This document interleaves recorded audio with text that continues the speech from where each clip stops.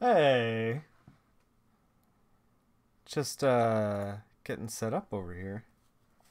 Take these things off now. What's up, everyone? How's it going? So I don't know if you guys know this, but I'm gonna let you in on a secret. Sometimes I watch my own videos, and hey, Major Bang Geek Comics and Stuff is in the chat. We're doing portfolio review today, by the way. We're gonna talk about that in a second. Sometimes I'm gonna touch the mic for a second.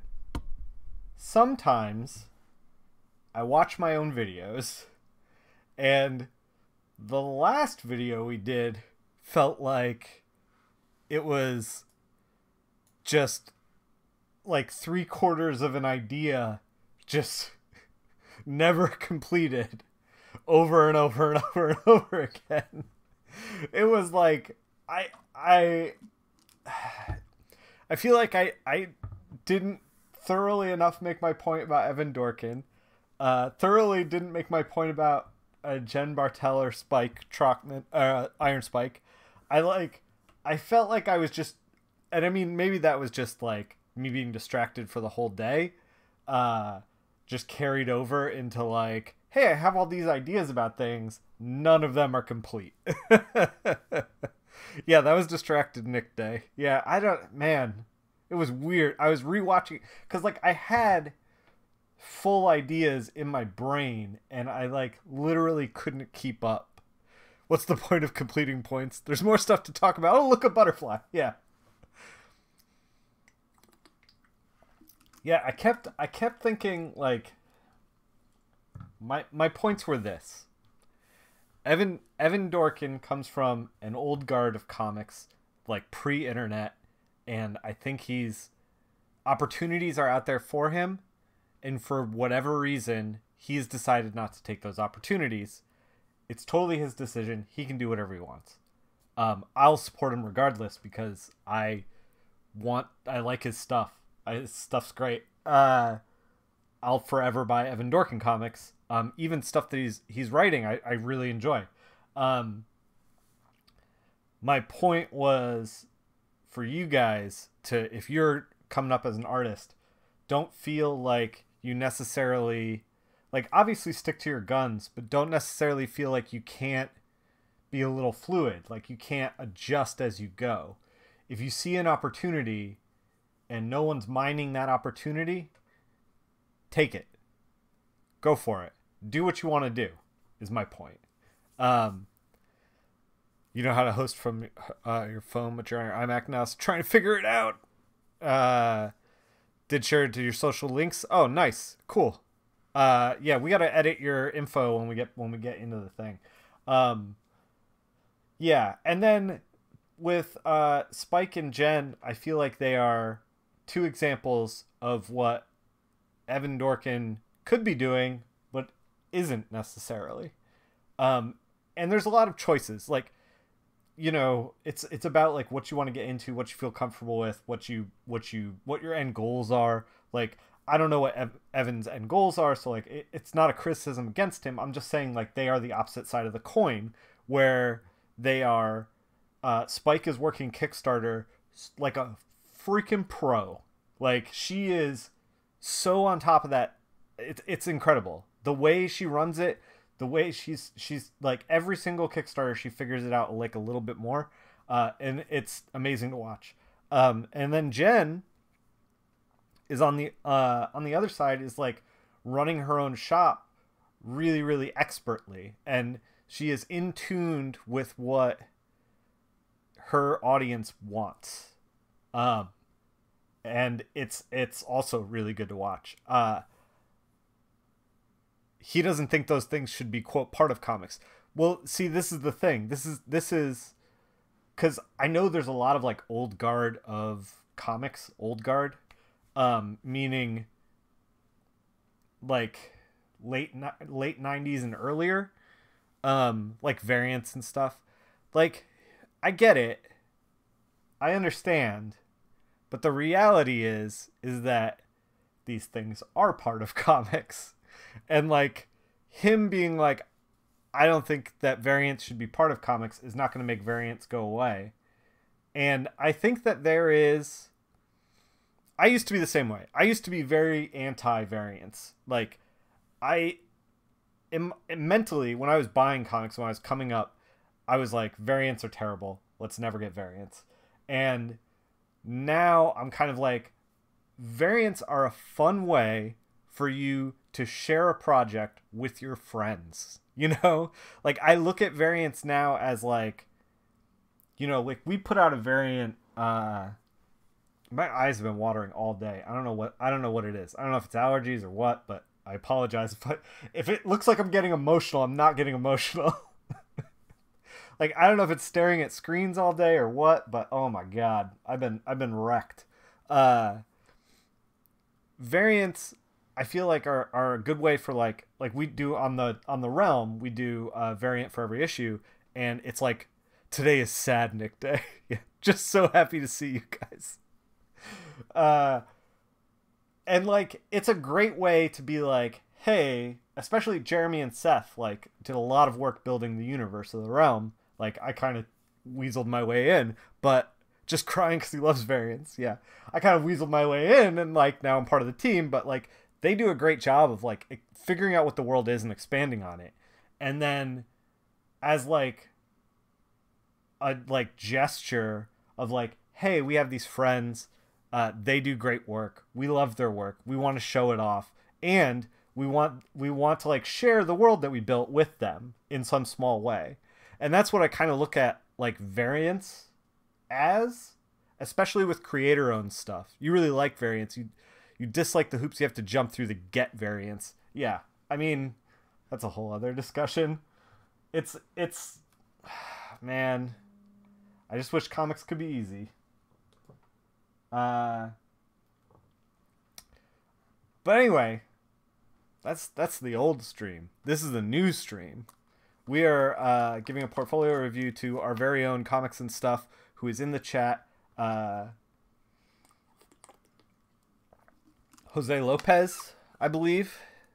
I hope that I'm pronouncing that right, and it's not like a different pronunciation. Let's kick it over. So this is the link that he gave me. We gotta edit the bottom text crawl here.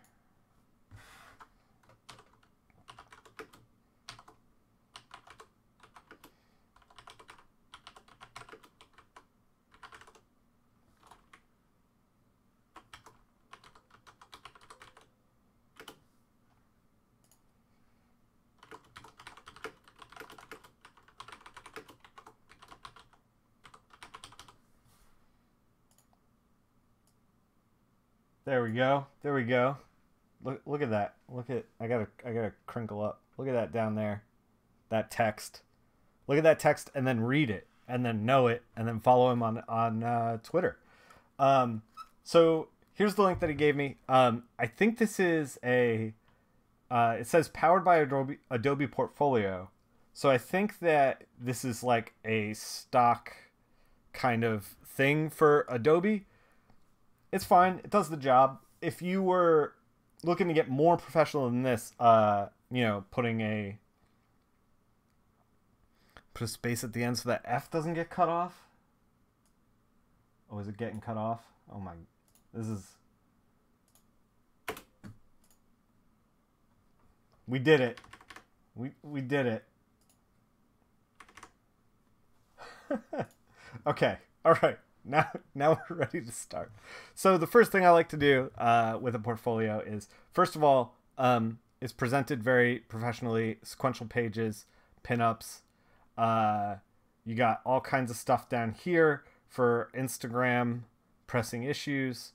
We're going to make sure all this stuff works. Twitter. I don't have a Facebook, so we're not going to click that.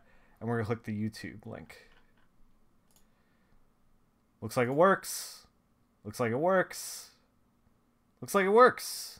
There we go. All right. So that stuff works. Let's click the contact. I assume this is going to work. Let's click the videos.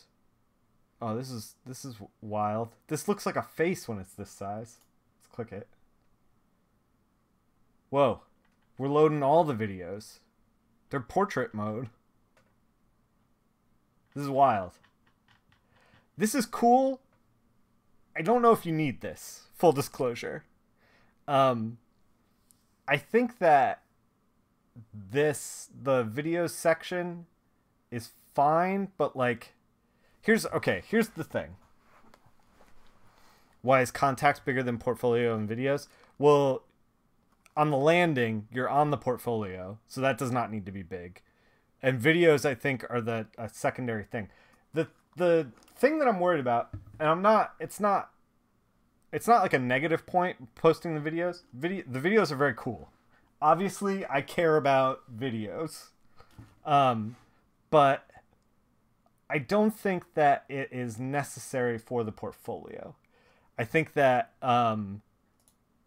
anytime you do like any extra stuff with a portfolio link, you run the risk of muddying the message. If it's not like a portfolio should be, let's get into okay, all right. Have you ever considered a live stream? Before we get into this, first of all, Comics and Stuff, Jose Lopez, thank you so much for submitting. I'm stoked to go over the portfolio with you, and it takes guts to even give me a portfolio and let us talk about it on stream. That's awesome, and you deserve all the props in the world for that. The second thing is a portfolio. What should a portfolio be? A portfolio should be this like laser focused. This is what I do. Here's my best work. If you want more of it, like, contact me. Get in touch with me. It should be like halfway between a business card and a resume. But for art. With art instead of words. Does that make sense? I think that makes sense. I'm gonna put this water down because otherwise I'm just gonna keep drinking it. Put it over there. Okay. So, with that said, I love that, like, you open it up, first thing you see is sequential pages. Perfect. We're gonna get into pinups and stuff when we get there. Oh, sexy. Comics is a sexy time. It's fine. Now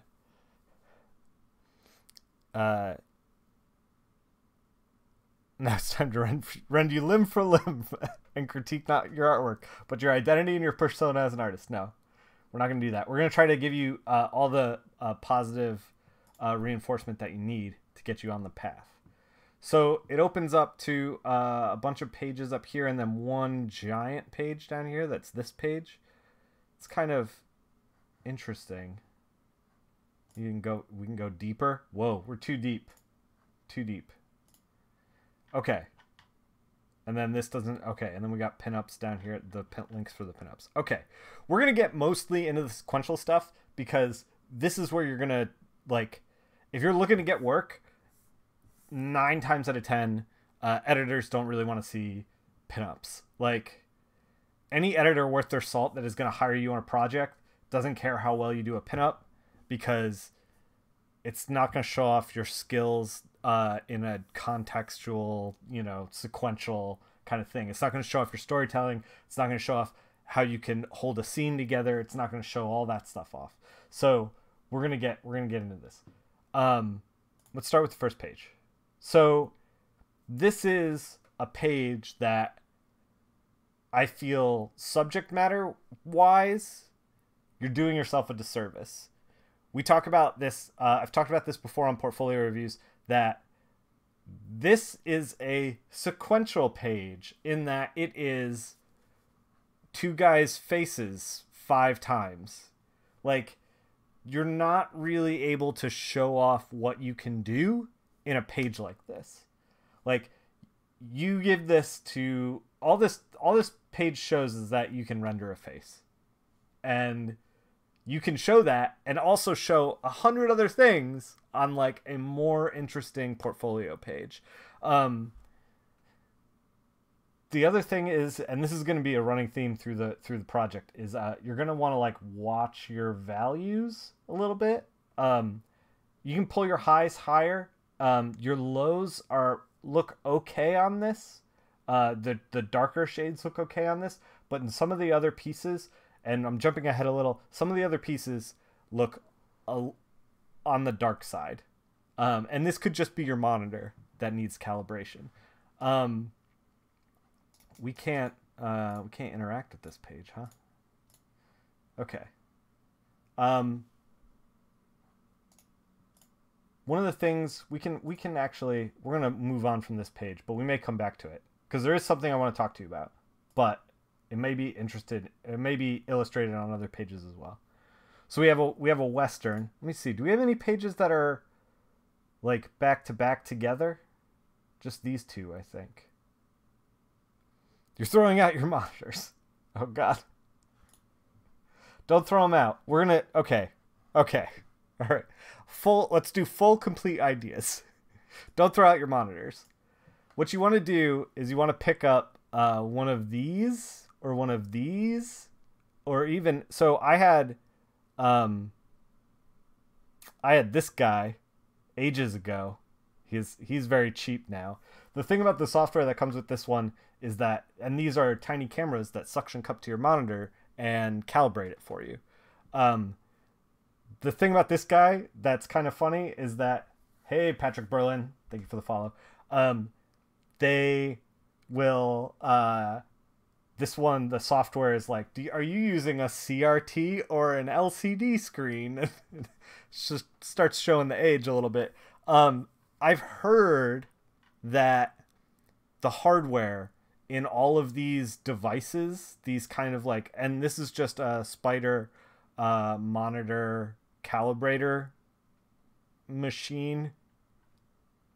I've heard that all of these devices have like all of the same tech in them, and that the only difference between them is the software.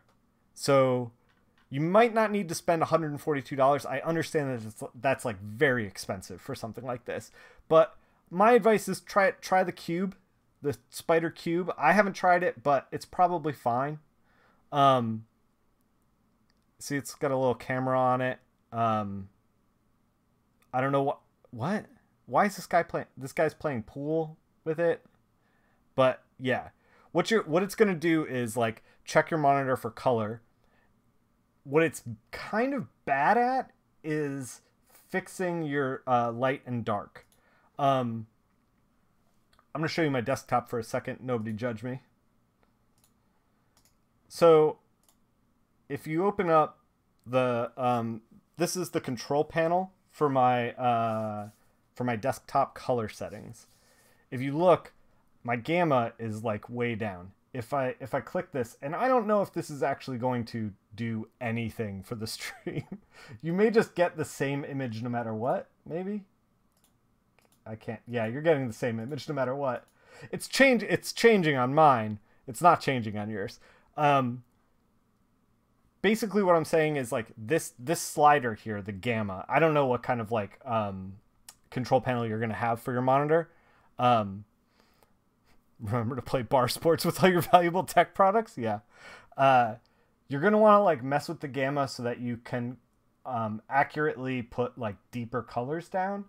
The best way to do this is to take an image that you have with a lot of different color on it, get it printed if you don't have a printer, or print it, and then try to match it to the print version, based on you know whatever you need, and that's all in that gamma slider. That gamma slider basically says, you know, the darkest parts are going to be this dark. You know, it like pulls your deep end. And this is the problem. This is how I think you're ending up with pages that look like this. Like on my monitor over there, which is not calibrated for print, this page looks okay. On this monitor, this page is just black. Like we see like the car here and like Batman and this tech, but like all of this is like basically black. There is no way to actually like get the page down on here. so I'm gonna do a screenshot, and then we're gonna dump it into. Hold on, let me get that screenshot. We're gonna put it into Photoshop. Maybe. Yeah.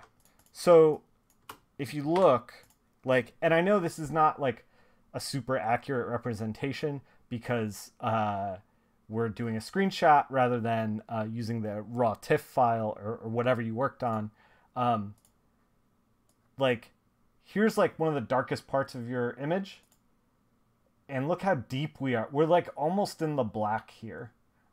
We are at 65, 78, 58, 73. You have 250% ink limit, but you have in the K, you have 75% K. Like the default black is 90% K for Photoshop. Like that is how deep black you're going. If this saw print, you would not be able to tell like there's a border here. This would just blend into black.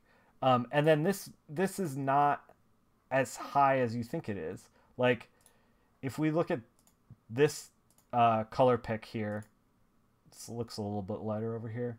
And then we look at this guy right here. We're going from like here to here. And it's so dark. We're 73% here, and then we're 42% here. That means that out of the total range of black, darkness doesn't have to be dark. Exactly. Out of the total range of black, you're putting like 50% of black down on there. And it's just it's muddying your whole thing. It is a pain in the ass to deal with, but it is something that you kind of need to figure out. And this is something that like you could be working on your this is something like okay, full disclosure, in the beginning of my career, I didn't know any of this stuff. And I was working on my monitor. First thing I did for DC Comics was a backup with Jeremy Hahn, and it was a disaster. Like everything was too dark. DC production was like tweaking the levels to make it kind of like printable, and they were like, I was having conversations with them where they were like, why is it so dark? And I was like, I don't know what you mean, it looks fine, like just print it, like I know what I'm doing. I was like a cocky asshole about it, so I'm sure that went over real well. I didn't get a lot of DC work after that, by the way. It took a little while for them to warm back up to me.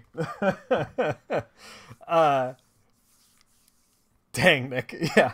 But I was also doing a thing where, and I don't know if you're doing this, but at the time I was doing a lot of stuff where I was like multiplying textures and things down on top of each other. And then what it was happening was it was getting darker and darker and darker. And by the end of making the piece, I was like, I can't see the forest for the trees. Like I've been staring at the thing for so long, and it's so dark that like I don't know what I'm doing anymore. You know what I mean? Like it's that thing where you look at, if you go to like a hardware store, you're trying to pick out like a paint swatch for your house, and you look at 50 different shades of the same color, and you're just like, after a while, you're just like, I don't know. Like they all look the same. So yeah, I mean, and the other thing that Ron said is that like dark doesn't have to be dark. When you go this dark, you want to kind of think about it like, especially with superhero stuff, like this is Batman stuff. I mean, Sean Murphy isn't necessarily like a Batman artist. I mean, he kind of is now, but like when I think of like a Batman artist, I feel like very mainstreamy kind of comics. And I don't think Sean necessarily fits into that, but I do think that with like more mainstream comics, it's less about figuring out hold on, I'm trying to illustrate that dark doesn't have to be dark. So like we're mangling this thing. Apologies. But like you can just do like a light blue like that in the cave. I'm trying to like use the other monitor to do this. This is weird. And you're silhouetting the shapes that Sean has made here. You know, like even just doing this has like punched it up just a little bit. The thing about coloring mainstream books, let's finish our thoughts, is that a lot of times the colorist is there to showcase the line art and not overpower it. And so you want to keep that in mind. That's kind of a lot of the struggle that I'm having with Nightwing at the moment, is that like I'm trying to figure out how to best showcase without overpowering. And when you get too dark, what you're saying is, you know, Sean Murphy, step the fuck aside. I know where the blacks go, and I'm gonna put them down. You know, and you don't want to get in that headspace, especially early on in the career. But yeah, this page is the worst as far as that goes. But this page is like, kind of where you're at with this kind of thing. So let me show you real quick. I opened up the levels palette. That is somewhere up here. Edit levels, maybe adjust. God, I gotta find it because I want to show it to you. Yeah, here it is. It's right here. Image adjust levels. So here's the levels. Even if we just like tweak this a little bit, like just that, we start to like actually see the work that you're putting down. Look at that. We didn't even have to do nothing. Like, now Batman's like blown out, but like other than that, like now I can actually see the page that you made, which is awesome. That I want to see the page that you made. I can actually tell that you're like punching out some of the line art back here. You know, like I mean, we made the highlights. The highlights that we saw before are so high, but like, yeah, like this is like night and day. If you look like at this and we put it in grayscale, you can see like what's happening here. It looks like it's just flat dark gray except for this and this. So yeah, you want to keep this stuff in mind. And like this is something that like one of the things I've been doing is like I'll get to the end of a page and I will take the eyedropper out and I'll just like pick apart the dark. I have a problem with going too dark. And I'll like pick up the darkest things and I'll be like, how dark is this? And I'll look at the values. And I don't know that there's necessarily a range. Is this just a case of an uncalibrated monitor? 100%. Yeah. I think because like you're doing a bunch of work in here that's like cool. And I just think we can't see it because it's just not like you're doing all this. Like, look at all this stuff back here. Like the mark making back here is really neat. And like, I just couldn't see it at all before. Like this, I can't see it. This, I can see it, you know? You just need to calibrate your monitor. I don't know. We're beating a dead horse here, but the other thing that I would say is, watch your values a little bit. I see you're trying to do Batman in a green car kind of thing, like lit by the screen. You did it very well up here. And then down here, we're using this like green color. And then we're using this green color out here. This is the back of Batman. This should be like this color up here in the corner. It should be his like headrest color. When it isn't, it starts to look like Batman is like in the car driving. And then we're like, it's like Alfred's voiceover or something. And then it's like Batman's somewhere else now. And then we're back to Alfred. And then it's like, is he out of the car? Is he in the car? It's like, it starts to make it like tough to follow. You, with color, you want to anchor down environments. Like give the reader a life draft. Like that is a lot of the game is just being like, hey, we're in this environment. Now we're changing to this environment. You did it really well up here, but it starts to fall apart with this one panel. If you just change this background to be more like cyan blue, you'll get there instead of this green. I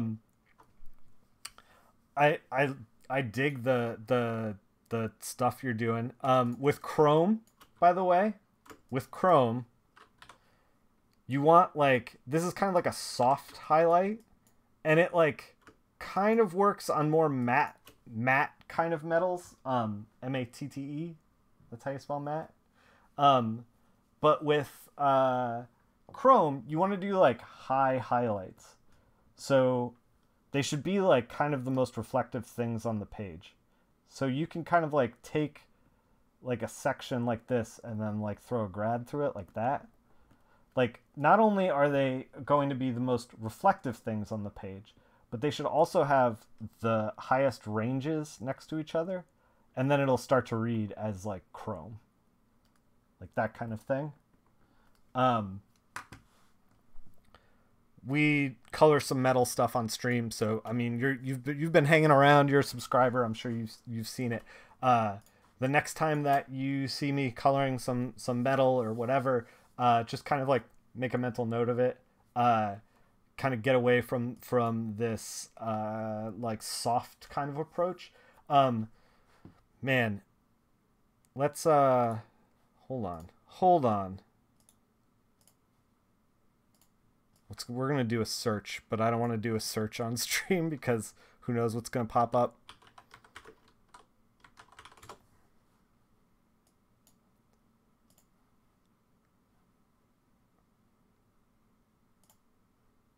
So like here.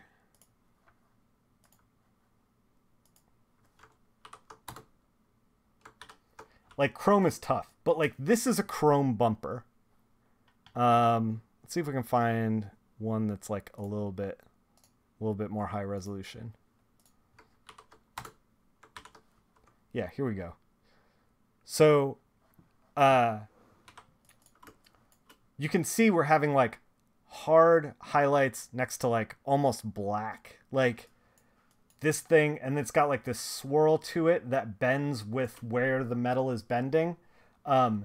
This kind of stuff makes coloring Chrome pieces, especially with cars.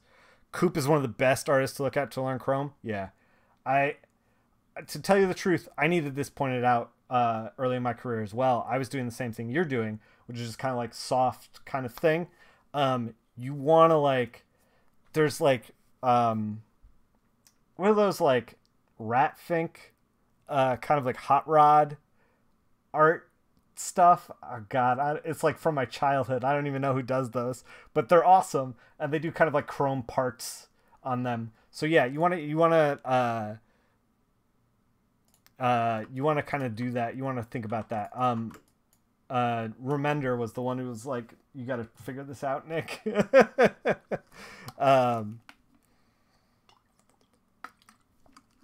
So yeah, this page is kind of rough because I can't, see it a whole lot in here. I think once you calibrate your monitor, I'd love to see a, oh yeah, we did 2 rounds of prints with Elsa. I'd love to see this page reworked after you recalibrate your monitor, because I bet it's gonna look great. Okay. That said, like, you don't have any problem with that in this page. Like, this page looks like you're not going too dark at all. But I can tell that, like, you're still having monitor calibration problems because oh, thank you, Patrick. When I look at this on the other monitor, these two guys are kind of like pushed back into space, like you're colorizing the line art, and the instinct is really, really good. Creating like a little depth of field here, because with this particular shot, the person would be very close to the camera and these people would be in the background. But you went so dark that like on this monitor that's calibrated for print, I can't tell. It looks black. Let's grab a screen grab of this as well. So the other thing that you can do when you, and I know that you're having this impulse to create space. One of the things that you can do is like select stuff in the foreground and darken it up. On a, you know, any kind of piece where you have a foreground, middle ground, background kind of thing going on. This is kind of the most pronounced it becomes, but we could even do it here. You wanna go darker as you get close and lighter as you get far. You want to keep it in mind, like that's only if it's daytime. If it's nighttime, it's reversed. Try and make the two guys push back from the arms. Yeah, so if we actually... So I washed it with like a dark blue, which is a little bit... Hold on.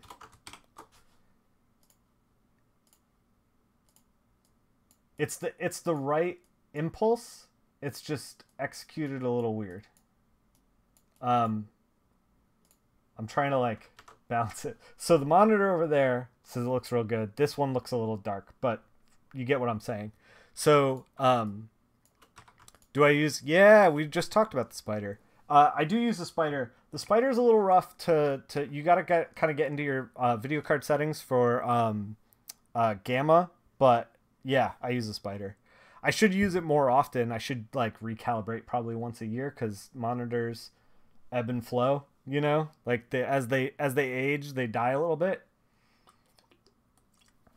But yeah, so in addition to like pushing the guys back, you can also pull the stuff forward by making it darker.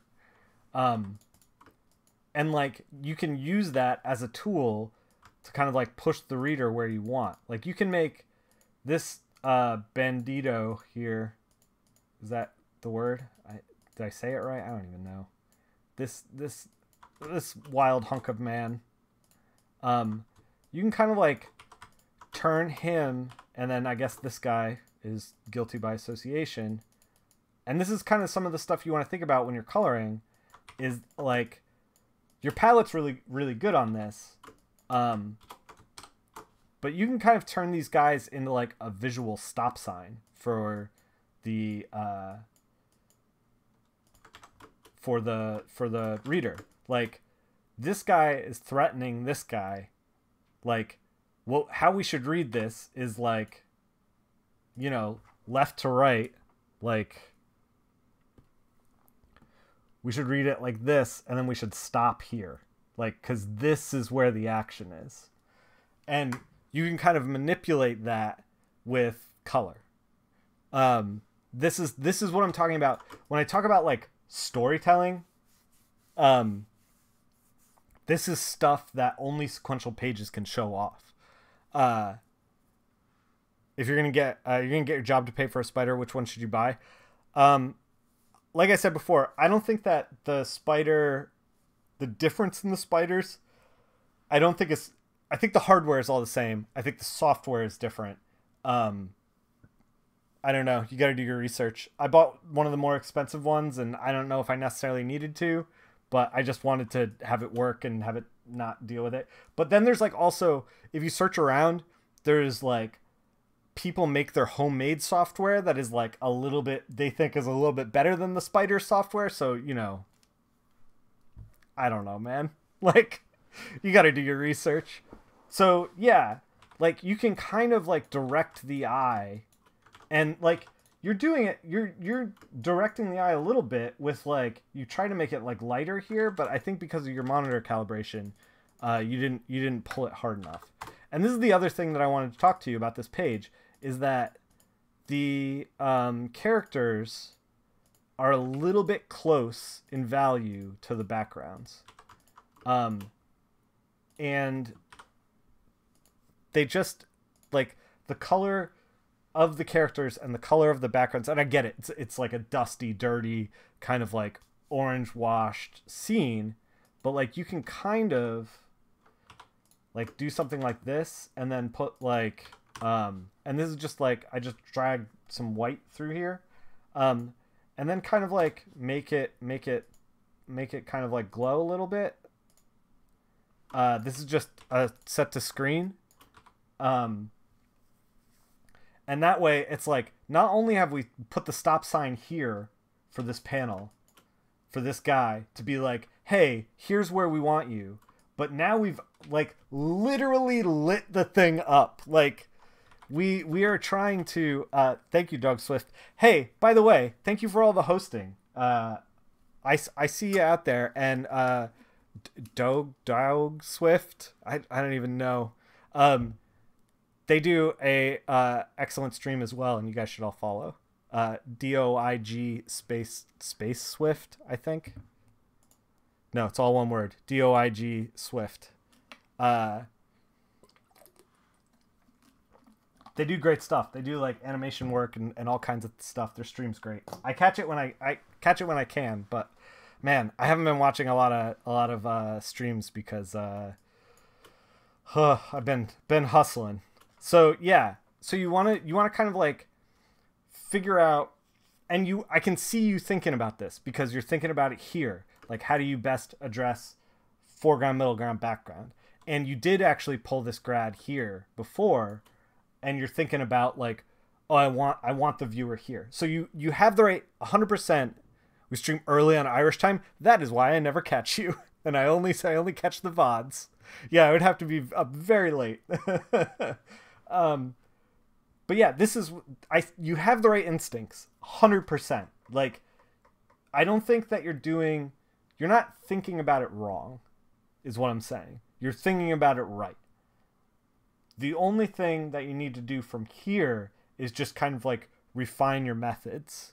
You can even like, you're locked into this like dusty red kind of scene, and you can actually get away with doing some like other colors in here. You might not want to. This is subjective, but like you can take like this blue and like put like a secondary light source in here.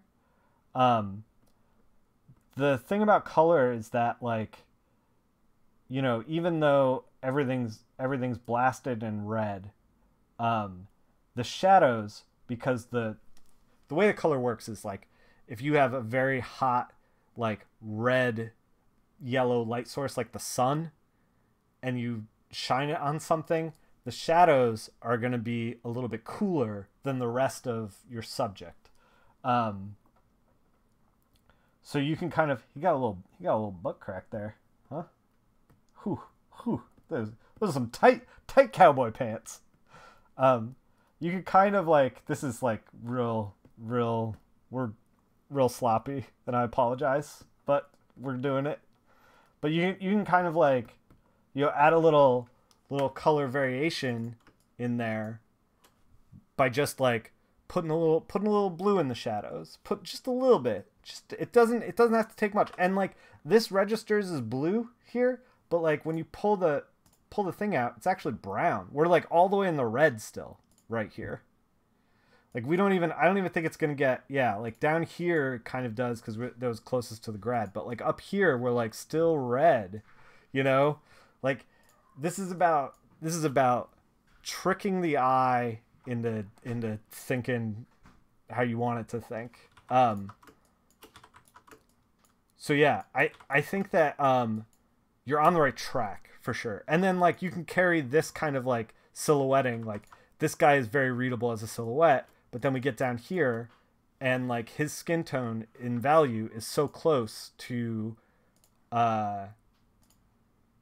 the background that you have here. You see like the value when we kick it over to grayscale, like this value here and this value here are so similar. Look at these guys. So similar that you're losing the silhouette.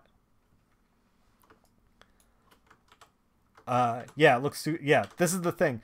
When you do scenes like this, like you can make, when you start to make everything monochromatic on a comic book page, it can start to blend in with each other.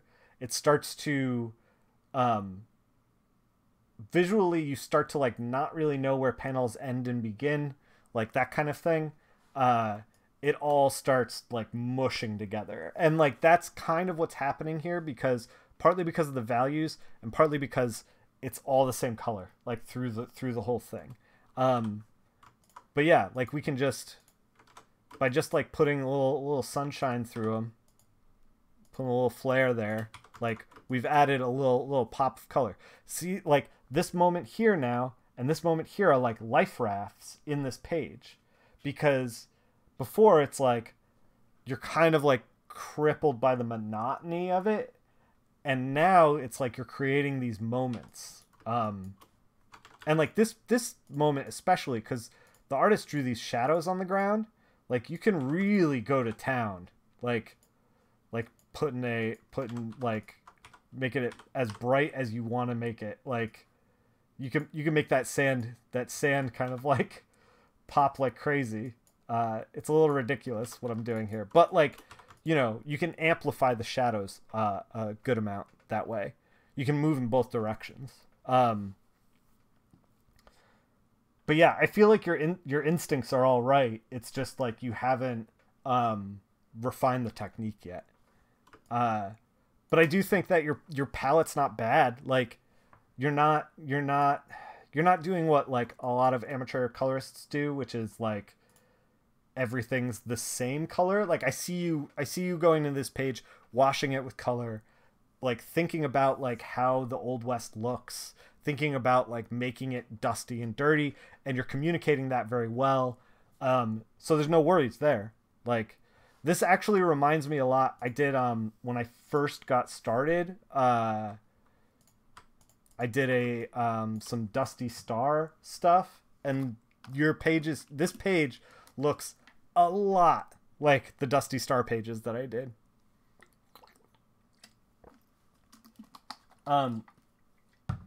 One of the things too that you want to so like we're talking about color variation a little bit.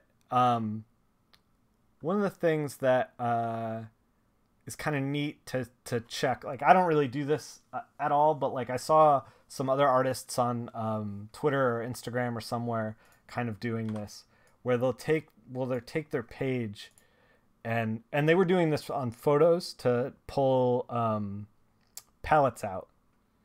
They'll take the page and they'll throw it through a mosaic, and like you kind of like see, like, look at this size, it's all the same color, like we're all the same color, but at this size we're starting to get like little pops of blue in here, you know, and like that's kind of where you want to be, and like this will show you what kind of palette you're working with very, very quickly. Values seem to be a trending issue. You trained with Chris Soto, and he has told me you have to keep track of your values. Yeah. You gotta keep track of your values, man. This is like, so, I mean, we're talking like, it's just one of the things you have to juggle as a colorist. But like your palette's good. I mean, I don't know. I would say the same thing here. I can tell that you are, with comic book coloring, pages can seem very daunting. And like when you color sequentials, it's a lot more daunting than coloring a pinup. When you color a pinup, yeah, I can see why we're talking about value a lot, because we're talking about value. Value's good here. I wouldn't say that you're working with necessarily the best line art. Like it looks a little low res. Excuse me. But like the values are really good. You're getting high highs, you're getting low lows. Like you're good to go. Colors have a tough job. Sometimes you gotta both carry a page and also step out of the way. Yeah, it's a real tough balancing act to work. Um, but it's like, you know, like figuring out the values for a pinup is like a lot easier than like, you know, when you go into sequential pages, it's very easy to get burnt out looking at the same thing over and over again, because you're like, you go into a page like this and you're like, well, I got to render this entire terrace. I have to like render her whole face. I got to render her here. I got to render her here. Wolverine's here now for some reason. Like, I don't know why, but like, and then Luke Cage, I guess, is here too. I think this is Luke Cage. Could just be a guy. I don't know. But like, this is a lot compared to that Thor that we just looked at. When we did the cover that we did just recently, the unexpected cover, it took us 3 sittings and 6 hours to do, and that was 3 figures and a bunch of skulls. They were placed in a very complex manner that made them very difficult to deal with, but it took us as long as it takes us. And my advice to you, when I look at a page like this, I see somebody who might have rushed a little bit. And that is never the thing you want to communicate. Like, when I see the tables and stuff up here and it's all one color, and the color is like kind of similar to the roofs over here, but then they're like putting in texture back here, it feels like the texture, you were like thinking about the texture, and then you like got to the rest of the dinette set over here, these umbrellas and tables and stuff, and you were just like, oh, I've already put like a couple of hours in, like, I just don't know, do these guys matter at all? And the truth is that they do. Especially with superhero comics, like, you won't see a whole lot of this in superhero comics. Generally, with superhero stuff, everything is rendered, everything has color, generally, and especially like a quiet scene like this. And I see the same thing kind of happening, and this might just be like you kind of didn't know where to take it, but like the same thing happening with the buildings kind of all looking samey, and you're like rendering it here like you're doing a light side and a dark side, but then you're like kind of doing it here. It's like, I don't know, like you should be working this trim, you should be working these windows. You were so right about the rooftop scene burnt out. See, this is the thing though. This is the thing. So you have like specifically values and other pointers your upload. Yeah. You have yet to correct it. Okay.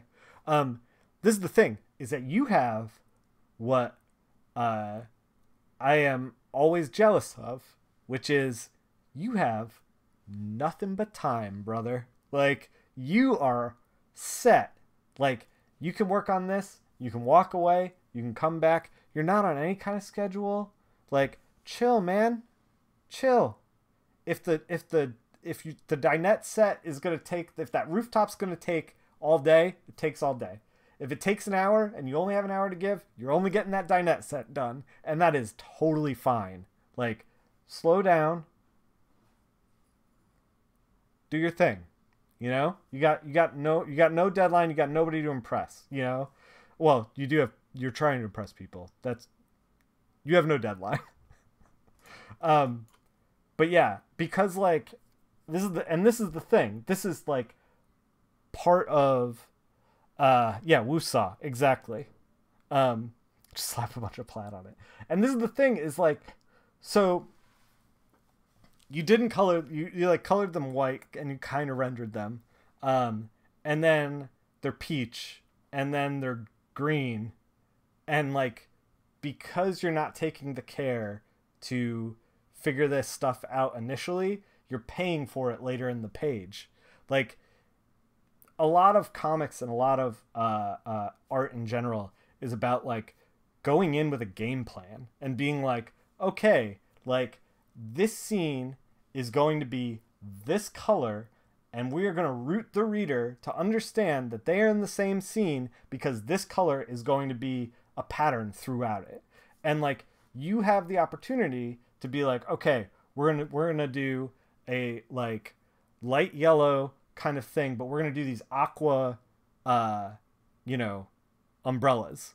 They're going to pop the reader, pull their attention, and then like we're going to continue that through the thing where everything's kind of light yellow except for these aqua umbrellas. And like then like this aqua starts to make sense if it like corresponds with this aqua. We understand that Wolverine's in the scene, and then we can kind of like, you know, we can make it a back and forth when it's like, okay, like sunset scene, umbrella on sunset color, umbrella, sunset color. We create kind of like a visual rhythm. And I see you doing that.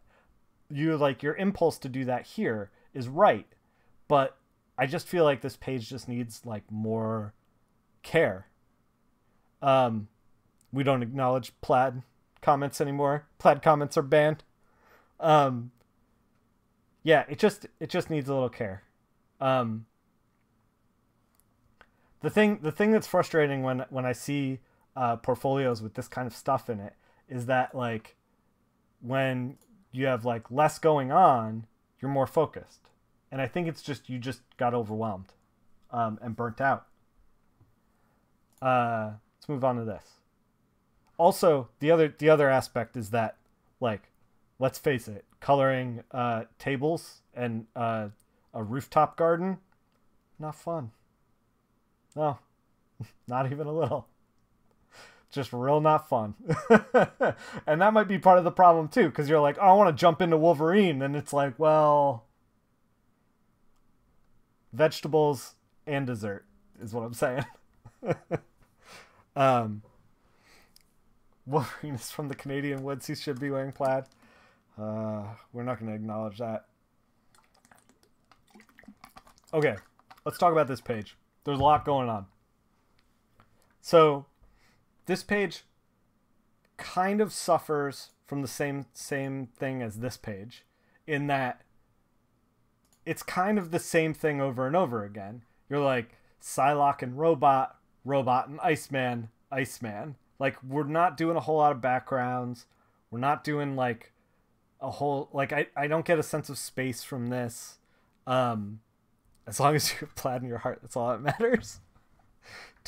Don't feed it into them, Ron. Please, not you, man.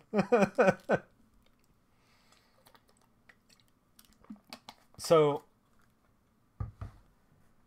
it's tough to get a sense of space with this piece. And if you don't have the script, I can imagine that like trying to figure out what's going on in this is also very difficult. Like, I think I'm confused because I think you're confused. If that makes any sense. Like, I see Psylocke hitting a robot, and that's cool, but like, I don't know what this is. Like, is she in this thing? And then Iceman bursts through and the robot's there? Or are they bursting out? Like, I'm trying to figure this out. I think that's what's happening. Is she's hitting the robot, Iceman's outside, the robot's inside, and then Iceman bursts in. So, here's the thing. What you need to do for a page like this is set up a strong interior color. Like, I know you're doing a lot of like special effects here, and you're trying to highlight that, and you're trying to like make Psylocke look badass, and that's great. But if you lean into that as your opening panel, and then you change, the second one's the interior of the building, and then you change the color here, I don't know what's happening anymore. You know, my impulse was that they were reflected in the building, and that Iceman was there, and they were all outside.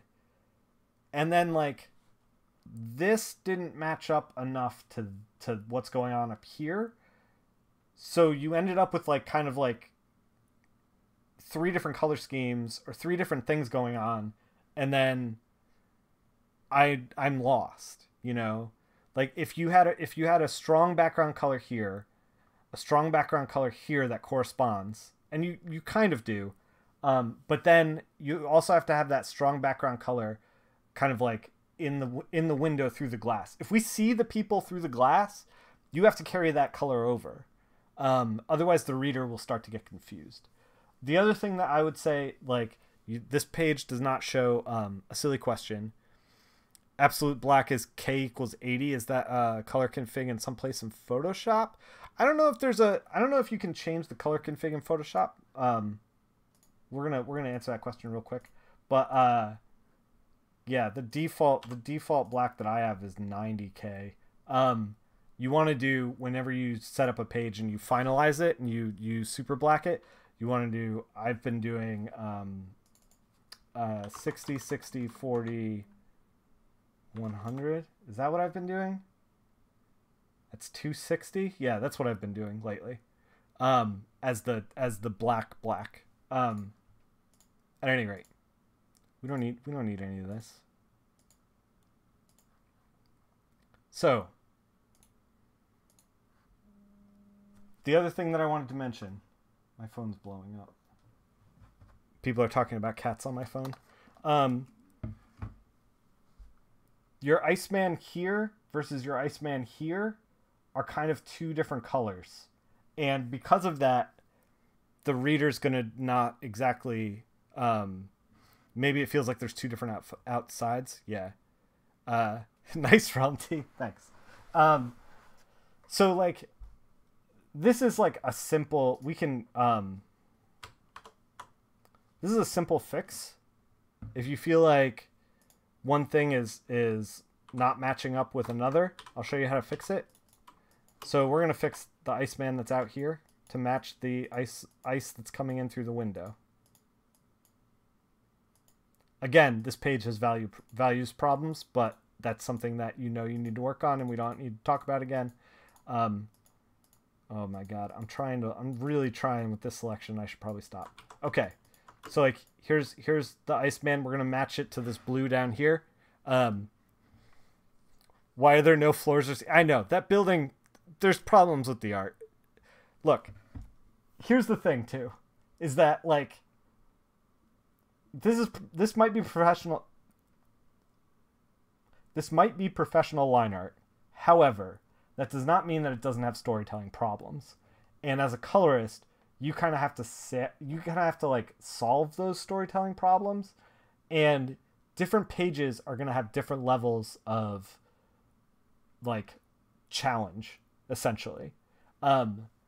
When I gave, if you, I know you're in the Discord, and I know that you're thinking about this stuff, or you're aware of this stuff, because we have in here this page, which is one out of the Ultimate Portfolio.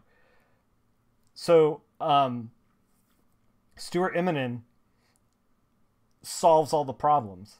Low challenge level for storytelling. This page, high challenge level for storytelling, because the artist here is just kind of drawing what they want to draw, and they're making it an exciting, interesting thing, but like you kind of have to throw all the life rafts for the people who are reading. Like you have to be like, here's where Psylocke is. Now she is still in that same place. Like you have to like let them know, capital letters, what is going on, because unfortunately the artist did not necessarily help you out. But let's get back to matching. So a quick way to like match this kind of stuff together is to use color balance. Let me see if I can find where image adjust color balance. Here it is.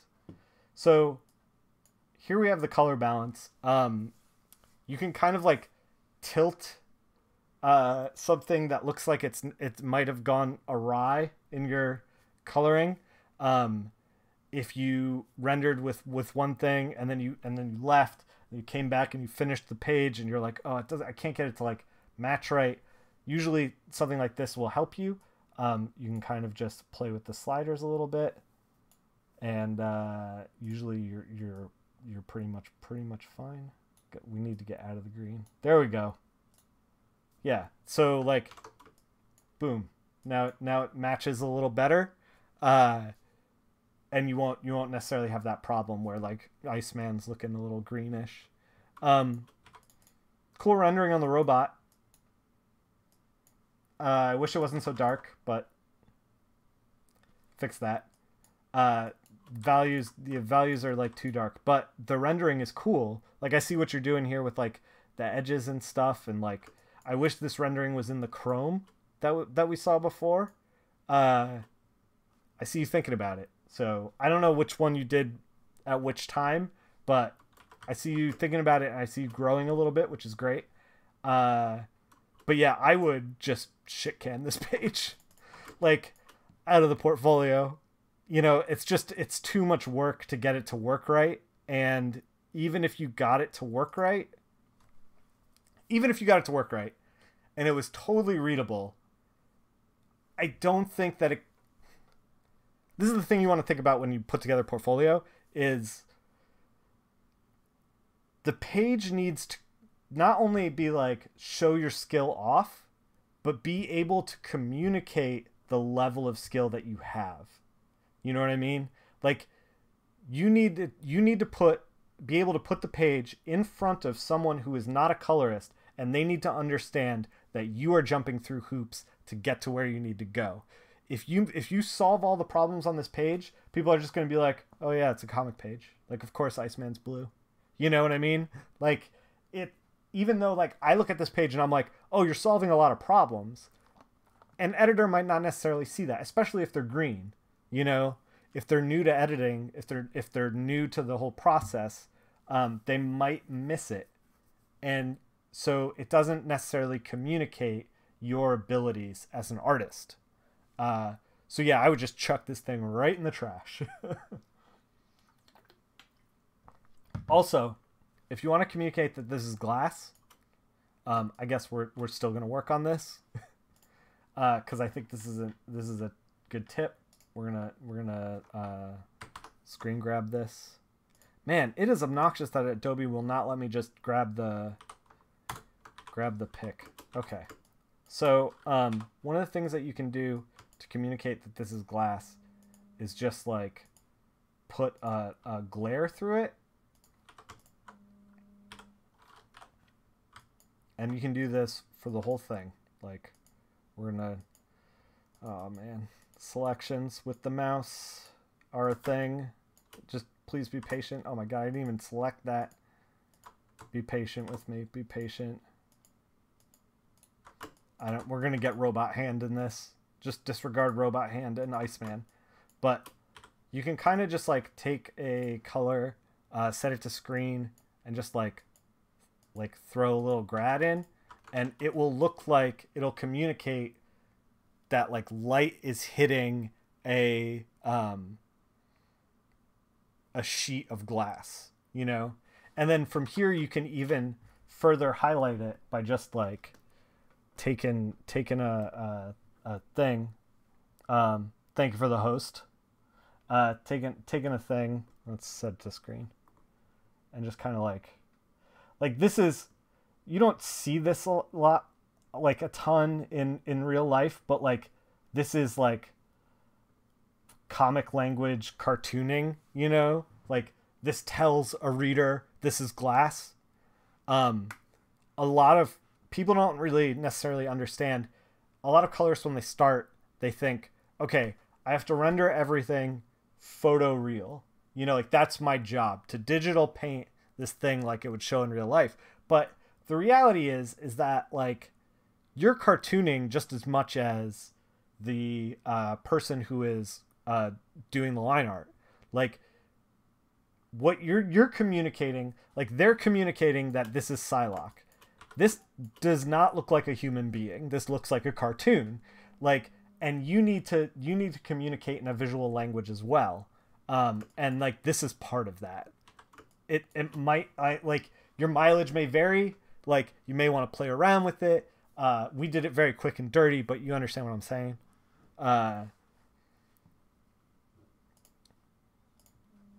Man, my phone is just blowing up with cat discussion. I think this is a continuation of the last page, but yeah, now he's outside. Wait, no, they're inside now. Shit.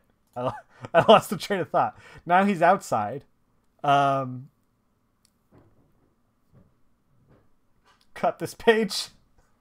Like, you're doing a ton of work here with these effects and everything, and like, I'll give you some tips on the effects in a second, but like, you're also like, the car and the sidewalk and the building, they're all one color, and like, all you're communicating to me is that you're turning in unfinished work.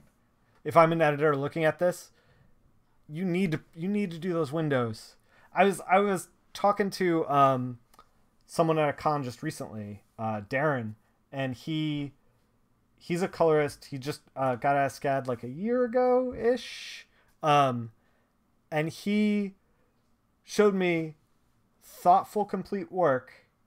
First year, second year came back, and he got a little better, but he also got a little lazier, and it's because he's working like a day job. And I understand, you have my sympathies. Like, working a day job and then doing this in the evening is tough. It's a hustle for sure. And I understand that you do not want to be bothered to color those windows, but like, you either need to pay for flats out of pocket if you don't want to color the windows, or you need to flat it yourself and just suck it up. Like, because you can't turn this, you kind of can't turn this stuff around, you know? That, like, as cool as the effects are and as neat as the rendering, like, freaking Storm looks dope as hell. Like, I really like this red and this like dark brown that you got going on. Like, you didn't make her Crayola box gray like she should have, like her regular costume is. I think this looks great. And like you're doing like cuts and grads for the hair, which is neat, but like you're doing all this cool work back here, and like it's just like I'm disregarding the page entirely because we didn't do the windows. It's like, just do the windows. Do the windows. Real quick, let me give you a quick pointer on oh man, this is everything. You guys seen everything now. I forgot to hit Alt print screen.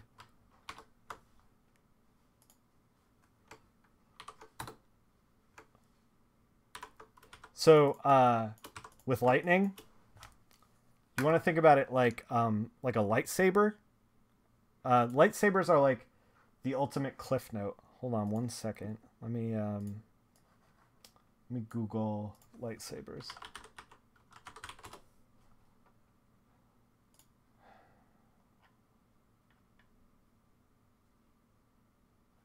So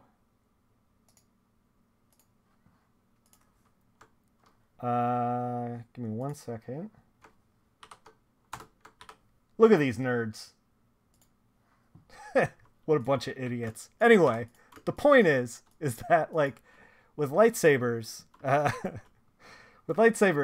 you have this kind of like white core to them, and it communicates that the saber is very, very hot. Like, this is a blue saber here, and it is a very light blue, almost white. This is a green saber, very light green, almost white. This is a red saber back here. We're in like a magenta. It's almost white. Like, here's where the value is. Right here. Same thing with this. I mean, these guys are a little more muted because there's a little more smoke, but we're still like almost white. We're grabbing like 1 pixel, but yeah, they're hovering around here. So lightsabers are kind of like the ultimate cliff note. That's how it clicked in my brain about this kind of stuff. With the lightning, you want to think about it the same way. We're going to grab as much lightning as we can here. Maybe grab like a ton of it. Let's grab a ton of it. Trying to make a decent selection for you. So I see you going in here with like a soft brush, and you're very carefully weaving through this, and I'm gonna give you a quick tip here. So we grabbed a bunch of lightning. We're freaking quick and dirty right now, by the way. Like, this is not exactly how you should be handling this, but lightning, we're doing yellow lightning because it's yellow over here. We're just gonna fill it with yellow. Select, modify, contract, like 7 pixels. That's too much because we're working on a JPEG. we'll do 3 pixels, just white. And then you can even colorize the line art, but we're not even going to colorize the line art right here. We're just gonna grab these white pixels here. Oh my god, you're seeing everything. Feather. All I did. Okay, I'm gonna slow down. Okay, per this review, should you quit coloring? No, you should not quit coloring. You're doing a lot. You have the right instincts. You're doing a lot here that, you should be doing. At 100% don't quit coloring. I'm trying to show you like where you need to improve. We're going to circle back around to like exactly what you need to do. But I don't think you should quit coloring. I think you should absolutely calibrate your monitor, but I don't think you should quit coloring. So if we take the selection, and we're using the wand here, but I think the lasso will do the same thing. If we right click it, and it will not do the same. Oh, it's in the wrong place. If we go to feather and we go 10 pixels, and then we like do a screen layer right here, and we just fill it a couple times, we can really make it glow. So we're using the same principles. Yes, I totally agree, Ron. There's a lot of good stuff in here. I just think that you need to slow down and focus. We're using the same principles as those idiots with the lightsabers with the lightning. Should Nick quit coloring? Why would you even... Is that what people are talking about? What? Wow. So like this is the same kind of thing where it's like you want to think about the lightning like a lightsaber. You want to go core white, light color, and then like a saturated light color, saturated darker color. Done. And then you can use that little feather trick to make it all glow. We made Storm glow. She looks all right.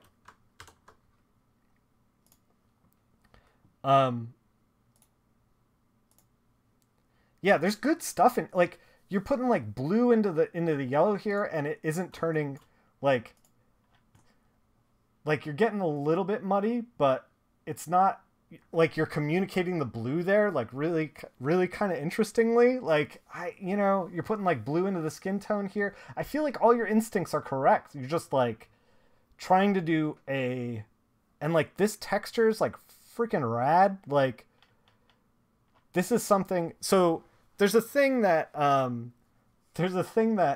Siggy there's a thing that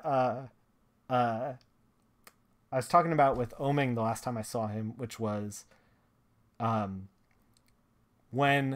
I was talking to him about how I wanted to write some stuff, and I'm not a knowledgeable writer by any means, but he told me something that kind of like stuck with me, which is like when you don't know how to do something and you're trying stuff out, you don't get hit with like a bunch of baggage of like, you're not supposed to do it this way. You're not supposed to do it this way.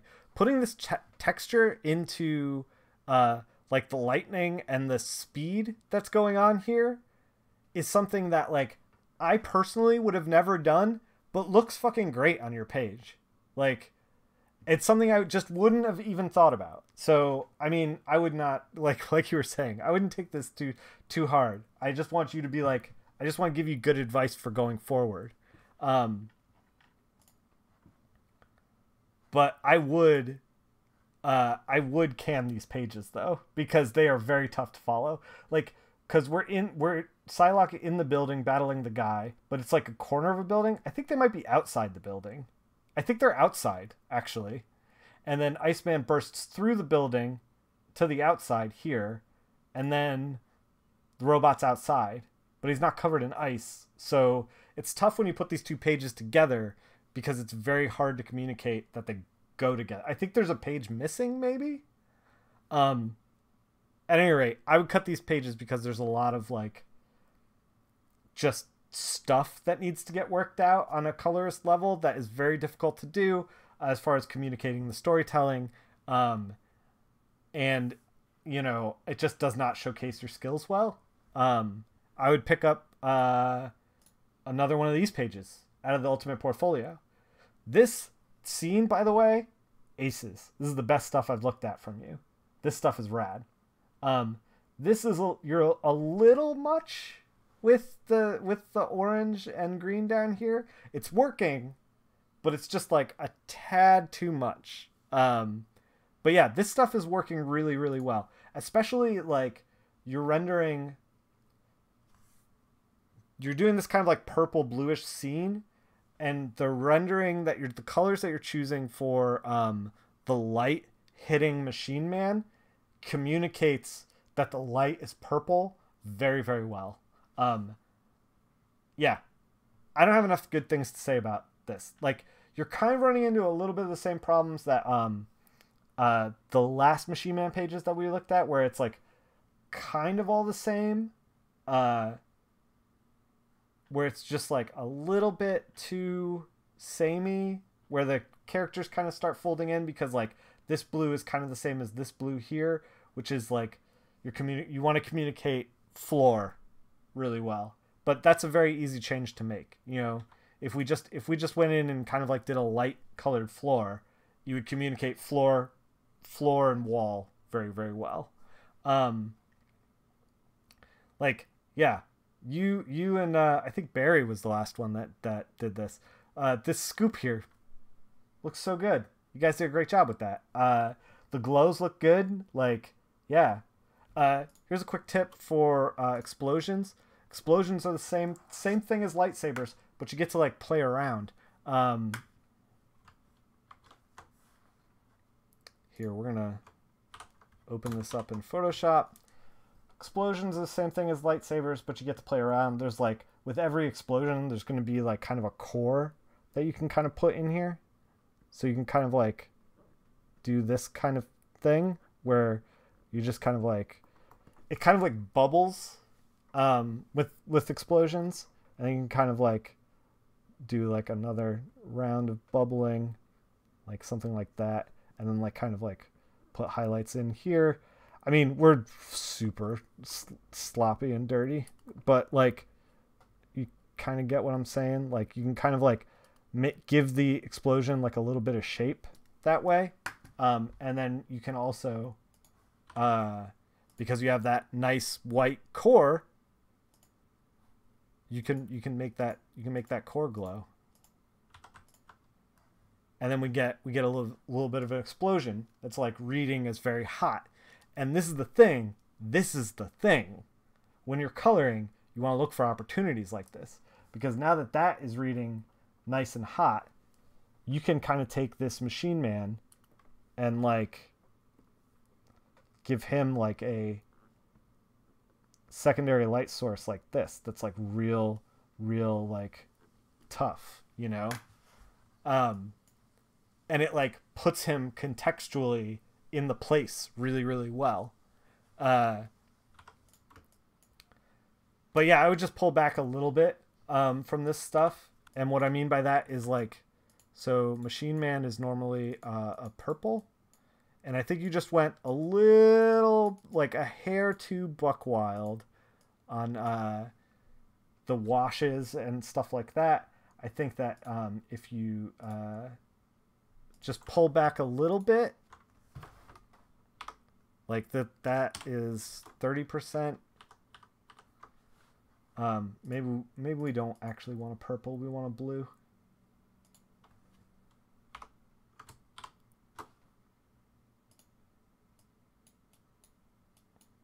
Like, just get a little bit of difference like in the costume versus the jacket, because you're starting to lose like, this is skin tone, this is jacket, just a little bit. So you just want to like kind of scale back a little bit. But even that, like, this, when we back up, this looks like we're kind of drowning in red.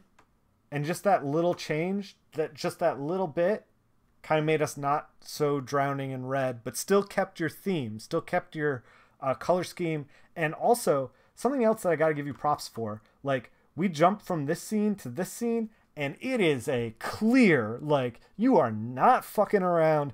We are in a new location. And, like, that is something that I feel like some even professional colorists struggle with sometimes. So props to you for that. Like, keep doing that.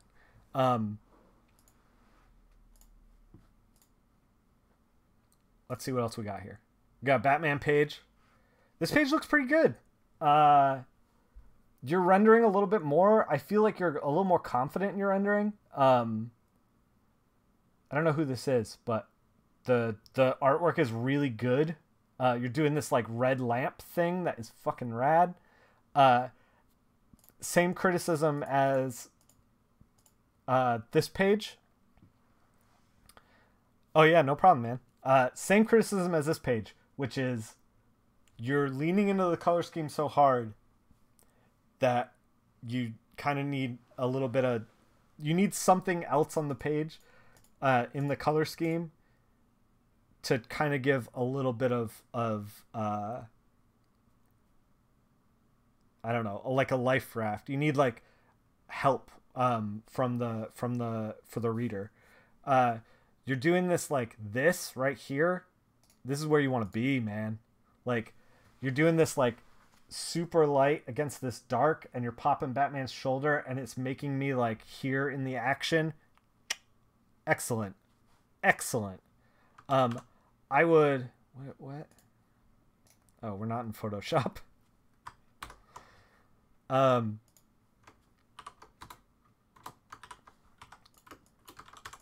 Like this stuff in here. So you're doing like a texture thing in here that looks really cool. You're echoing the texture that the artist originally put down, which is awesome. That's 100% where you want to be.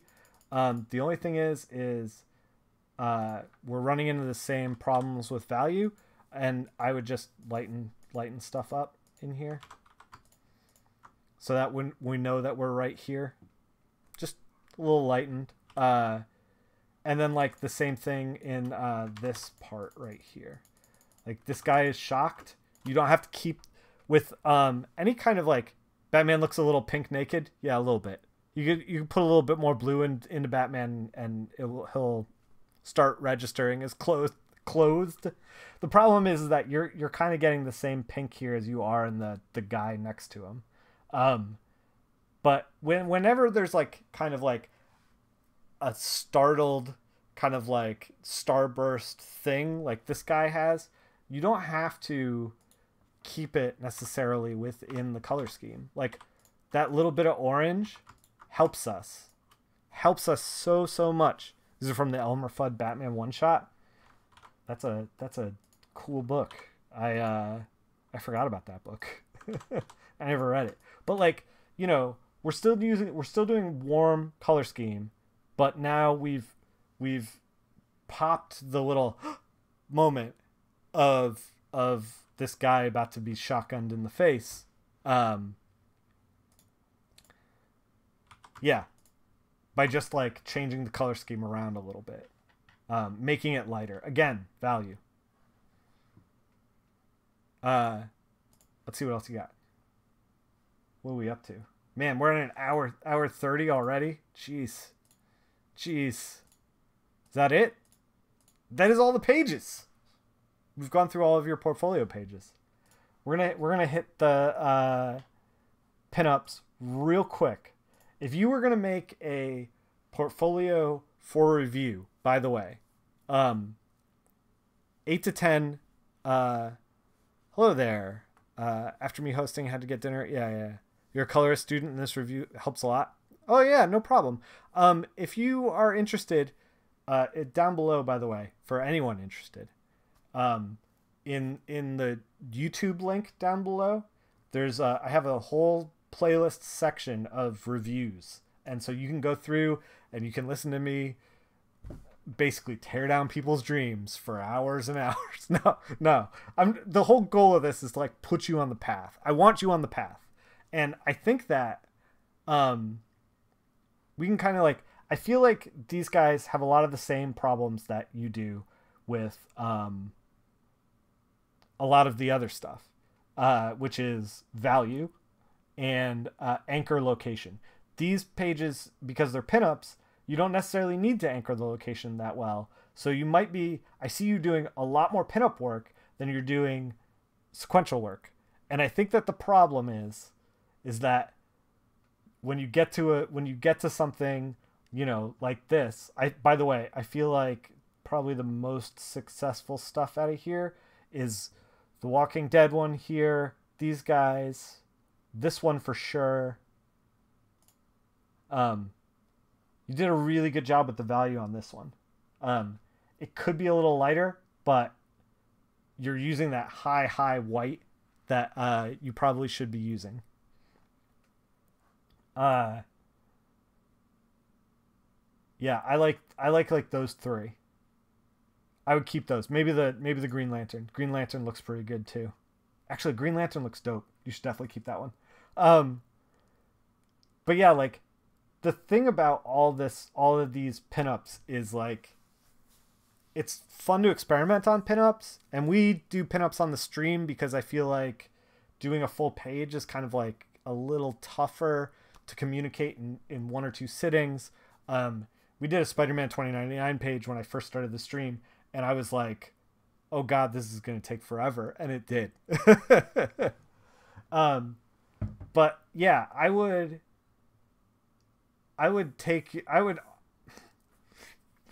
so I almost would cut this entirely. This actually looks pretty good too, actually.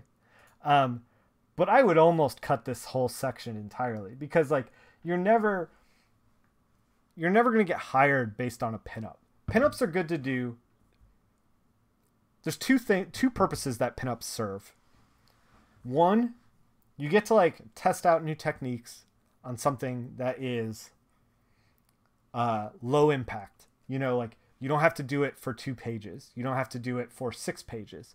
You don't even have to do it for 2 images. You just do 1 image. You can test out new technique, test out new brushes, test out whatever you want to test out. The pinups occur across your Facebook feeds. You get the bug to color them. They call out to you. Yeah. Well, this is the other thing that I was going to say is that the second thing that pinups have going for them is that they are easily digestible, which means like you can do pinups as a way to kind of like steer people to your content. They play really well on like Instagram. They play a lot better than pages because pages are very complicated. Pages, there's a lot going on. A pinup that's like solid, just like a single image that I can see while I'm scrolling through my feed, like that's something that the internet is kind of like built for. That's kind of something that like Twitter's built for, Instagram's built for. And I'm not saying that you shouldn't do pinups anymore. I think that you should, but you should use them as a way to like funnel people into your portfolio page to see your real like chops. You know, pinups are a way of like teasing somebody into thinking, oh, I got to check out this guy's stuff. You know, pinups are Instagram fodder, which is awesome. Like, I think that like the way that people communicate with art and the way that people interact with art has changed a lot. And so I used to say no pinups at all, never do pinups. But now I think that like they serve as a calling card. They serve as a way to funnel, put eyes on your stuff. Like I want to see, this is the thing. When I see a pinup that I like, I usually click that person's link, go through and see their other stuff, and then see if they have a portfolio page. Personally, I do this. I'm not even trying to hire anybody, and I check it out.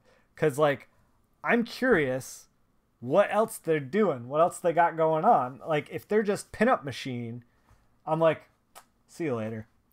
If they're doing sequential pages, I'm like, skin in the game. Let's do this thing, you know? Like, so I'm not saying don't ever do the pinups, but what I'm saying is maybe slow the roll on the pinups. Like, I would have liked to see 6 less pinups and like this page knocked out of the park, you know? Like that's kind of where my mentality is. So let's just circle around to kind of like sum up what we got going on here. The portfolio page looks totally presentable, clear, communicates everything. Maybe cut the videos, maybe cut the splash pages. Think of the portfolio page as like a half step between a resume and a business card. So that way you want to like narrow people into like, here are my sequential pages, done deal. Yeah, coloring pinups can also build nice rapport with the artists that made them. That is 100% true. Yeah, like, and the other thing is too, is like, if you're looking to build a social media, an audience, that kind of thing, if you like color a Sean Murphy thing and then Sean Murphy retweets it to all his followers, you may nab a few followers from that. Like, as like a device for funneling people to your work, they're fantastic. As far as like getting the job, they're not great. So, but yeah, like I said, I would have liked to see like 6 less pinups and like just this page just like knocked out of the park, you know, 6 more hours on this page or whatever. I would slow down, and I would think, one of the things that I like to do personally when I get done with a page is I wait a day or two, sit on it, don't show it to anyone, don't put it out there, and then, because there's no rush, there's like literally no rush, sit on it for a day or two, come back to it with fresh eyes, and be like, if somebody else did this, try to put yourself in somebody else's position. If somebody else did this, how would I make it better? And you ask yourself that question, and you kind of like, a moment of clarity will happen with you. I swear. It's surreal. So you ask yourself that question, and you go, okay, well, maybe I would have changed this. Maybe I would have changed, if this was somebody else's work that I saw on the internet, maybe I would have done this differently. Oh, these are the things I need to improve. I think you should absolutely do that. Just slow down. The other thing is, you got to calibrate your monitor. I feel like those two things will kick your work up to the next level. I think that you are, as illustrated by this page, as illustrated by like what's going on here, I think you're thinking about color correctly, and that you're trying to make solid color schemes. You're clearly using washes. Like the scene changes are real good. You know, I would just calibrate your monitor, think about values, and even like I've gotten into the habit of like, I finish a page, I drop like some values that are dark on the page and just check the percentages and be like, am I comfortable with putting, you know, 300% ink out there, and like, you know, be like, well, I'm gonna try it this time. I'm gonna see it in print. Oh, it wasn't so great. I'm gonna scale back. You know, it's about like finding that groove. Which publishers should you even attempt sending your portfolio to after you correct everything mentioned in this review? So I don't have a lot of I don't know. I'm like too far removed from shopping portfolios around. I don't even know like really who are the places that you should be starting out with. My advice to you is to the same advice I have for everyone. Take the portfolio, print out like, or, you know, put a link for it, print out a bunch of copies, hand them out, like whatever you got to do. Or maybe just, let me give you real advice rather than stumbling around in my brain for a minute. Let's take a drink of water. Go to conventions. First and foremost. Meet other, cons. Take your portfolio, print it out, put it in a book, or put it on an iPad. iPad adds like another level of like tech stuff, because sometimes people are like, oh, let me show you my portfolio. And I'm like, sure, let me see it. And then they're like, hold on, I gotta like check this thing out. So a lot of times I would rather see it on paper, just because then they're like, here, and that's it. You know, like it's quick, it's easy, it's done. print it out 8.5 by 11. You don't have to print it huge. It'll fit right in your bag.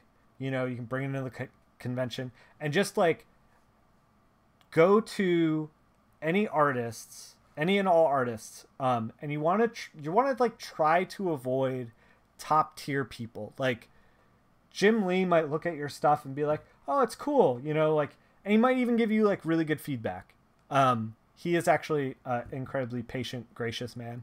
He might give you really great feedback, but Jim's never gonna really hire you. Like where you want to be is like that like mid-tier range at cons where like dudes are super talented, but they're like grinding it out, you know? And then a lot of times those guys might have a colorist coloring their stuff that is maybe starting out and is not very good, that you can like swoop in and like be like, yo, you should check my shit out.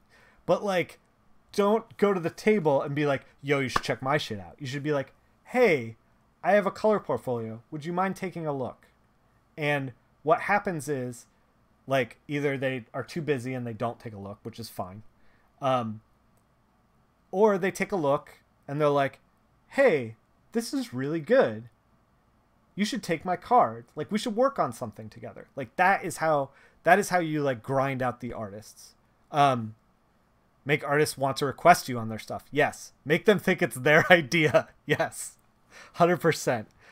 Next time you're appearing at a con, I'm going to swing by exactly that. Yeah, pages printed out. Yes. And let me tell you, if you printed out this stuff, you would know instantly if your ink levels are too high. They are going to come out of your printer rippled, and you're going to be like, oh no, they are black. I need to calibrate my monitor. Come to me at conventions. I don't know shit about coloring. I'll just be like, good job no matter what. Yeah. But like, yeah, if you just put it in front of people, like, you will get, this is what's going to happen when you just come to cons and be like, hey, can you take a look at my color portfolio? I'm a colorist. This is what's going to happen. You're going to get a lot of feedback, you know, maybe not an hour, 47 minutes worth like we're up to right now, but you're going to get a lot of feedback from a lot of different people, a lot of different eyes, you know, and when you do that, I was told when I was coming up that like, if somebody says something 3 times, then it's true. So like if you go to 6 people and one person's like, I wish the chrome was better on this thing that we're looking at down here, and I'm that guy and nobody else says it, you probably don't have to work on that. But like if everybody across the board is like, yo, your values are a little off, like this is printing a little dark, then like that is something you got to work on, you know? Yeah. So like that's the thing. You're going to get like a more of a surface read on your work, but you're going to get it across a lot of different spectrums, and like you can weed out like bad critiques, good critiques, that kind of thing. You can get like more of a compass on like what's happening, where you should go. Since colors change so much depending on your printer, well, I mean, you could take them to like Kinko's and get them printed out in like a nice printer. See how it looks. Colors will change across printers, but colors also change across screens, and colors will always look better on a screen than they will in print. But if I'm an editor that's hiring someone for print, I might want to see how it looks in print, you know? So it's like, I don't know. If you print something out and you're like, hey, the colors look different than they are on my screen, tweak it. Print it out again. You know, be patient. You don't have to, this idea, like, don't print it out the night before you go to the con and be like, oh, fuck, well, this is what we're doing. You know, like, print it out a month before. Have a portfolio on hand, ready to go. Like, be prepared. Printing out on paper is a really quick way to see when something's wrong. Exactly. And very similarly, if you draw, there's been so many times in college and now that I'm been drawing, because I've started drawing again. I've drawn something and I've been like, that looks really great on paper. And then I take a picture of it and I see it on my phone on like another medium, and I'm like, this is a piece of shit. Like, I really screwed the pooch. You know, like you can just by changing how it's delivered to your eyeballs, you will see things that you need to fix. Or maybe 1 week before, since you got a con in a week. Yeah, I mean, as long as you're prepared. Don't leave this kind of stuff to like the night before, is what I'm saying. Like, and this is something else that in general, when I was starting out, I was like, well, I gotta do all the new work. I gotta put all the new work in there. I gotta scramble for this thing that I just made to put it in there.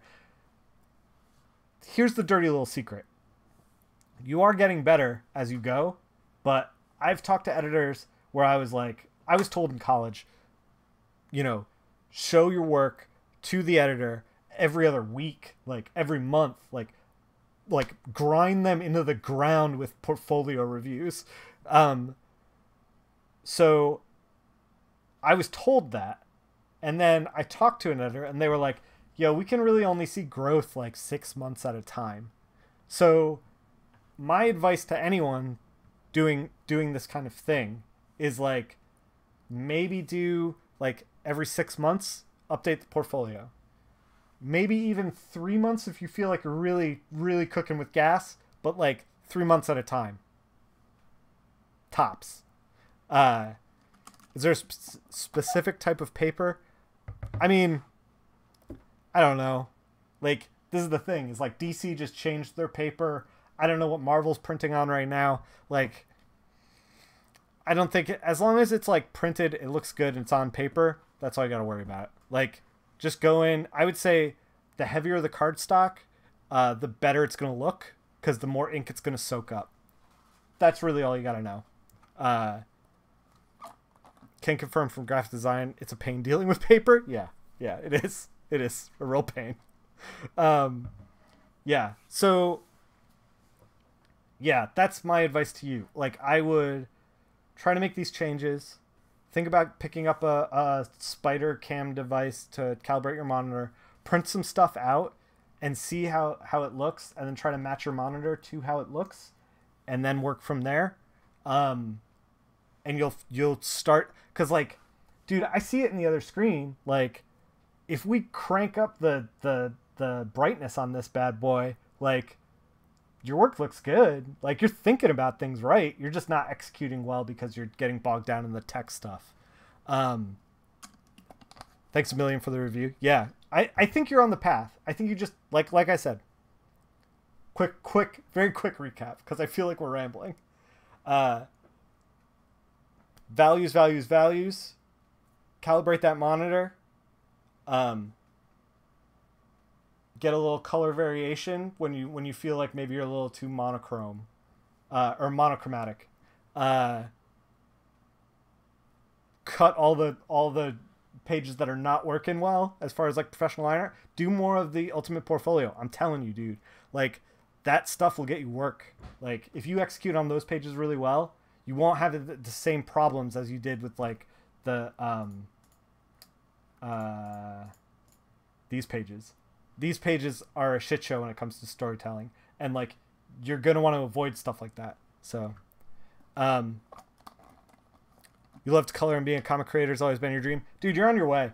You just gotta like I said, slow down, values, work on the ultimate portfolio, and then just start taking it to cons and getting reactions. Like, you're on your way. That's how I got started. Yeah, for sure. All right, man. All right. That was Jose's portfolio. You can see the link right up here. It's jalopez.myportfolio.com /portfolio, I guess. His Twitter's right down there. Oh God, right down there, right in the corner. Comics and stuff. He's hanging out. He's got a YouTube page apparently too, where he's doing time lapses. You can check that out if you want to hire him. Here he is. Let him go. Hire him for stuff. Thank you for submitting. I know it's like it's a little bit scary because it's I knocked over that thing. It's a little bit scary because it's, you know, like, tons of eyeballs and like we're doing this live and there's a lot of pressure on you. But thank you very much for, being brave and letting us do this, because I feel like it helps other people. We have one more portfolio in the can, ready to go. We're going to be working on that next week. Also, we're going to be doing some art next week. I'm not exactly sure what we're going to be doing. We might play a game this weekend. I'm not exactly sure. It can be intimidating, but you learn so much from it. Yeah, that's the thing. Is like, I don't want to sit here, and this is the thing with all portfolios. Is like, I don't want to sit here and just like, take shots at you. I want to get you like on the path. You're doing a lot of things right. You just got to tweak those things that are wrong. You'll be fine. And then after that, it's just like clocking the hours in the chair, man. But yeah, thank you for the portfolio submission. We'll be doing another one next week. We'll be doing some more art next week. Going to try to play a game this weekend, but we'll see how it goes. Until then, everyone out there in portfolio, how does the portfolio review work? You have to be a sub? Yeah, man. You subscribe here, and then either get in touch with me on Discord. If you link your Twitch to your Twitch ID to your Discord ID, which I know is a little bit of a pain in the ass. The Discord is down below. It's a little chat program. Also, I'm in the Discord like all day, like while I'm working. So if you're like working on stuff and you're like, oh man, I really need another set of eyes on this, and I have time, I will absolutely give you my time. There's also line art that is up there for you to pull down. We share tips and tricks with art. We share tricks with tools. We share brush packs, art that is inspiring us, and we're talking about comics pretty much around the clock. Like, you guys want to get in that Discord, even if you're not going to subscribe. When you do subscribe, oh, you're already there and you got your accounts linked? Perfect. Then once you subscribe, you'll get access to 2 special rooms. One is the portfolios for review. Drop your portfolio in there and I will talk about it on stream. We're only going to try to do 1 portfolio a week.